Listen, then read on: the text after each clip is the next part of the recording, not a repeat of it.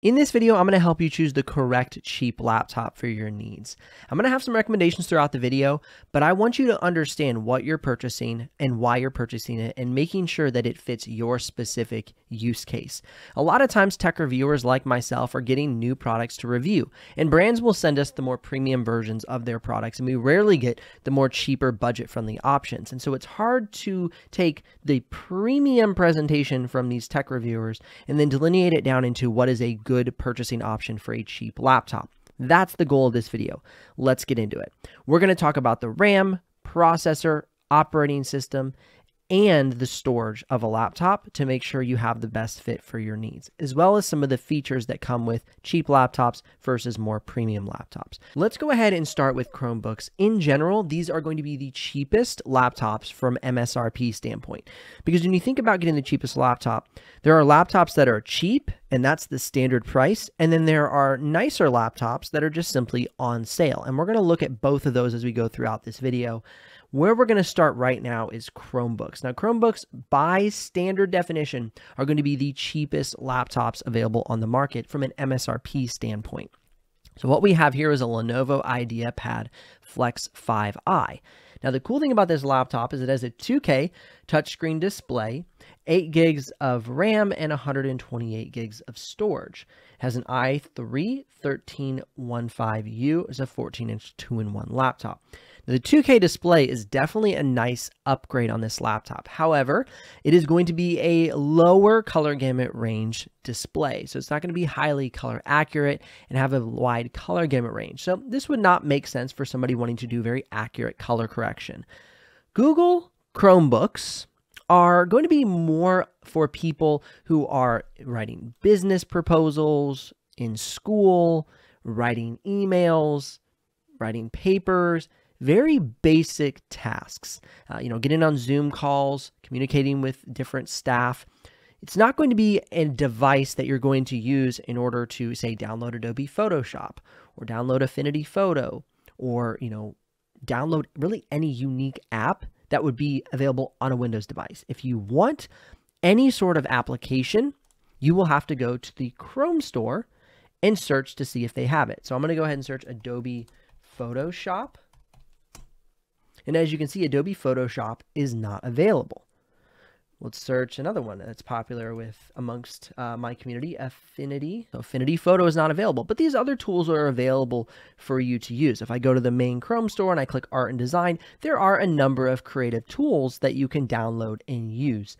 But what happens is it's really up to the discretion of apps that people have created in the Chrome store. You can't just download any application that's been created for a Windows device because it is technically not a Windows device. It is a Chrome device. So that's one thing that I think people should really be aware of when they're looking for cheap laptops. A Chromebook has a very specific use case. To me, it's for students, for business owners, for people who are just doing leisure time, streaming video, sending emails, browsing the web. They are great budget-friendly devices. And this Lenovo IdeaPad 2K touch with an Intel i3, 8 gigs of RAM, and 128 gigs of storage is a fantastic buy for somebody looking for a device like that. Now, as we're going through this video, I've put links in the description below to check the live pricing. And if you want to make a purchase, please use those links. It will give me a small commission, but at no extra cost to you. But of course, that's what keeps this channel alive and the helpful content coming your way. Now, the next one I'm going to look at here is going to be the Asus VivoBook 14.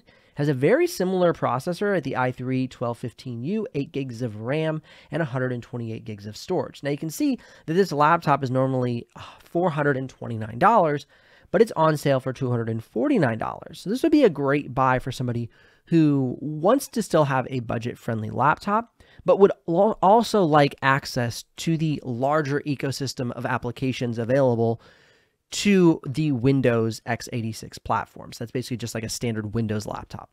So you can go on anywhere and download applications from the internet and use them on your device. So that'd be Adobe Photoshop, Affinity Photo. You can download any standard application. Now let's go ahead and talk about RAM before we move on to different laptops. RAM stands for Random Access Memory. Now you can see both of these laptops here have 8 gigs of RAM. Okay, this is a good place to be for a cheap laptop. When you open up Chrome, say Google Chrome, your web browser, when you open up, say Spotify, if you have that opened up, and then you're in Google Chrome and you're opening up multiple tabs, multiple windows, browser windows, you're going to be starting to use RAM. Let's say you have 30 tabs open and you have two browsers. So 15 on one, 15 on the other, multiple windows open. That's going to probably use anywhere from 4 to 6 gigs of RAM. I know because I do that a lot when I'm doing research, and it really starts to slow my computer down. And so if you're somebody who will have a lot of tabs open, who's going to want to listen to music and be doing research and maybe writing a paper at the same time, 8 gigs for me is a great baseline to be at. If you're looking for a cheap laptop that has 4 gigs of RAM, I personally in this day and age would not recommend that. I just think you'll end up bottlenecking and slowing down your computer. You won't have as smooth of a workflow because you will not have the opportunity to do a lot of multitasking. So 8 gigs of RAM, I think, is a great starting point. And like I said, you can see that in both this VivoBook and this Chromebook, the Lenovo IdeaPad. Now, another thing to consider is the storage. Now, storage is not very important in this day and age if you're somebody who's not going to be working with files on your device. So consider this. If you're not going to be bringing in photos and editing them on your device, then you don't need a lot of storage. If you're not going to be saving documents to your device, you don't need a lot of storage. Personally, I don't do any document creation locally. Everything takes place for myself on the Google Drive cloud. And so this makes the Chromebook a really great option because you can go ahead and, have the standard price of $499. If this goes on sale, it'll be even less. And you can take care of all your document creation, all of your presentation creation, everything that you need can take place in the cloud. And therefore, the 128 gigs of storage is not a bottleneck. However, if you're somebody, like I said, who's going to be editing photos or videos or doing document creation natively on your device, that will fill up your storage and the 128 gigs will go rather quickly. Because I don't know if you knew this, but the operating system alone on some of these devices can be anywhere from 30 to 60 gigs of RAM when you get everything loaded up that you need on your device. It can take up that much storage. So then you're left with only 100 gigs, and that can be eaten up rather quickly. Okay, as we're moving forward, let's go ahead next and look at the HP 15. This is a touchscreen laptop, and this is going to have 8 gigs of RAM, which is a great place to start. But then also this laptop is going to come with 256 gigs of solid state storage. Now this laptop is normally around $500, so this is technically a laptop that is on sale, not necessarily a cheap laptop, but a laptop that's on sale. Okay, so this is a good price point, and it comes with a, let's see what the processor is. It's a 12th generation i3. So it's going to be the same processor that we saw here with this VivoBook. However, you're going to have a bit of an upgrade from the storage standpoint. Okay. Now this is going to be a full HD or less screen, which is why the Chromebook is more of a premium cheap laptop compared to this HP, right? The Chromebook has a 2K touchscreen display. The HP has a touchscreen, but it's going to be more of a full HD or less. And so what you're going to get is a better or higher resolution with this laptop. So you're starting to be able to delineate between a cheap laptop and then from Windows and a cheap laptop from Chrome. Chrome is always going to be cheaper in general and have a little bit nicer features because the operating system and Google itself charges less for the device. Okay, next thing we're going to move up to is the Lenovo Flex 5i 14 Full HD. Okay, this is a very, very good comparison between the Lenovo Windows version that we're looking at here and the Chromebook. Okay, so as you can see, it was normally $549. We have 8 gigs of RAM and a 256 gig SSD with the i3-1215U. Now look, this is a full HD laptop. It has a tiny bit more storage, but it's about $50 more from a retail standpoint than the Chromebook would be. So this helps you kind of start to define the difference between the laptops, talking Chromebook and Windows laptop. Now you can upgrade this to 512 on Best Buy's website, but that immediately takes you up to the $679, and it gives you a slightly different processor. So it gives you an i5 versus the i3. Now, the next laptop we're going to be looking at here is going to be moving towards a more premium laptop. you can see we have a faster processor and we have 16 gigs of RAM. So if you're somebody who really likes to do a lot of multitasking, 16 gigs of RAM is going to be much better, especially if you're somebody who is interested in using Photoshop or Adobe Illustrator, Adobe InDesign, GIMP, these different photo manipulation or photo editing tools that take more computer power in order to run. If you open up Photoshop or GIMP or some sort of editing tool, let's say maybe Adobe Lightroom, what you'll be doing is you'll be pulling anywhere from 4 to 6 gigs of RAM. From there, you open up Google Chrome. If you have a lot of tabs open, another 4 to 6 gigs of RAM. Let's say you turn on some music, about 2-ish gigs of RAM. So right there, you've already chewed through that 8 gigs of RAM.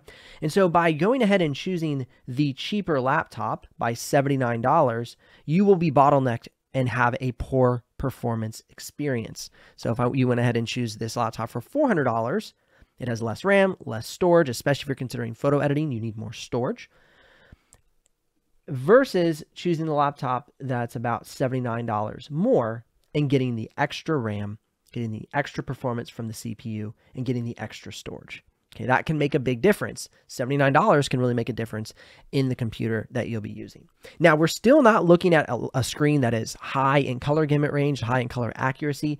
That's something that would come later as you get move up in the budget price point. So the budget laptops are going to have lower color gamut range, lower color accuracy, and lower resolution. So maybe a full HD screen versus a 2K or 4K display.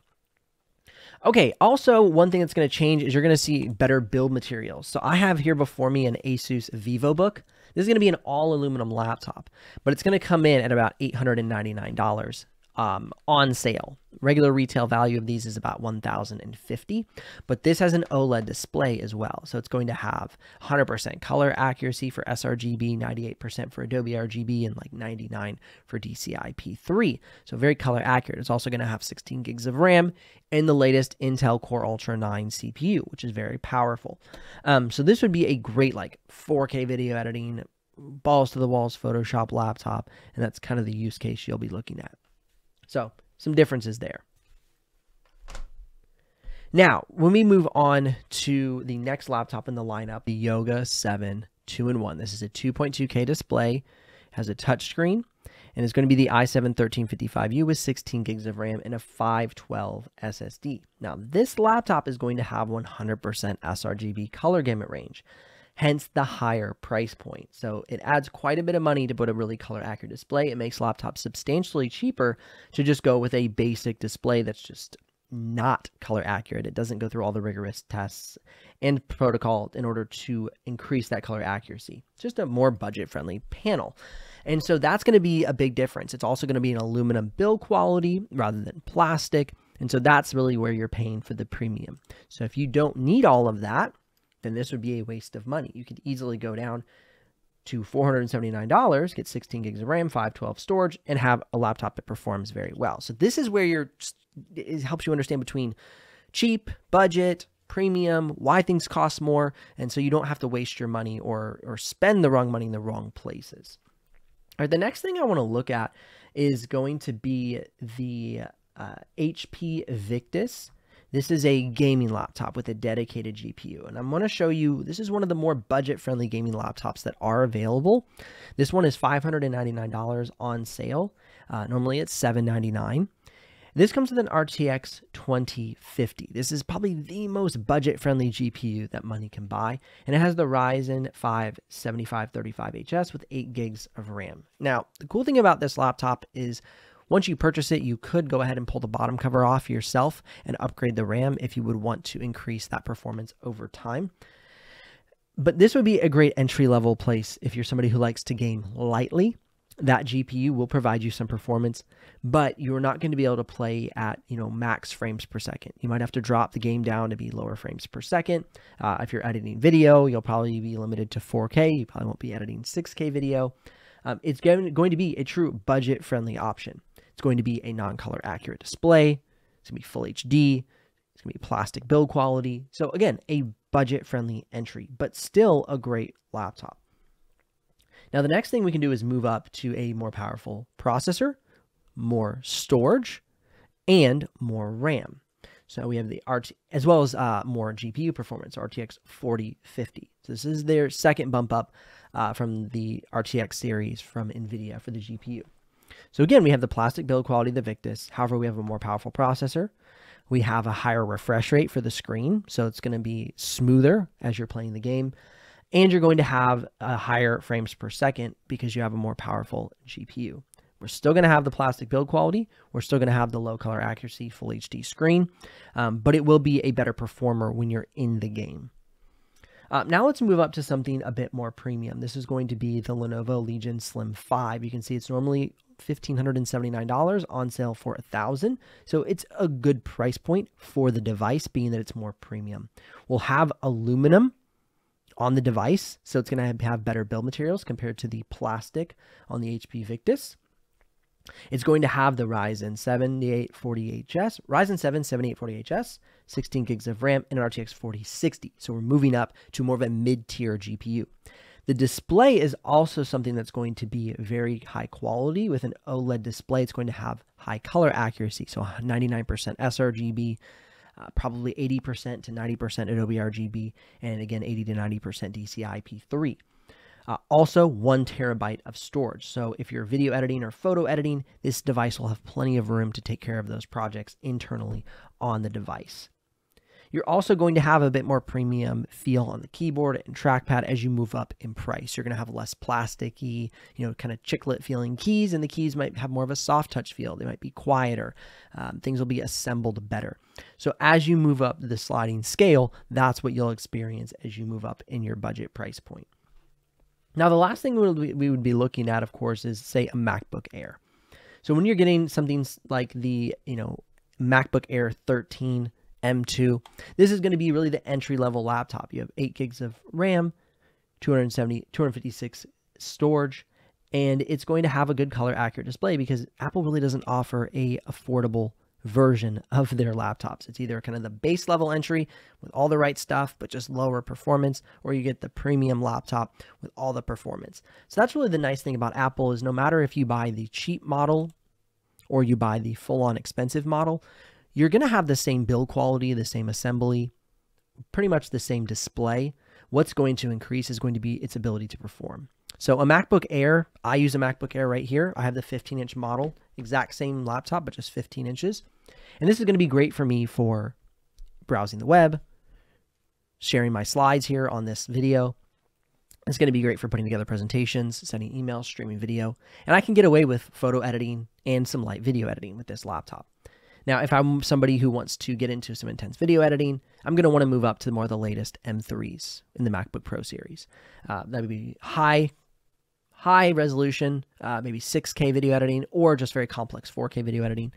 Or if I am a motion designer or graphic designer or illustrator who's doing a lot of files inside of Photoshop, lots of layers, but then also somebody who's working in motion design like After Effects.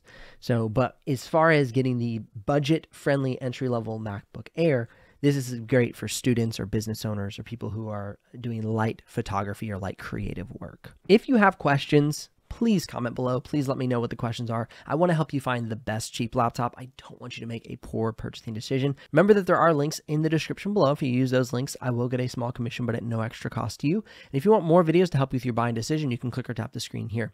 I'll see you in the next video.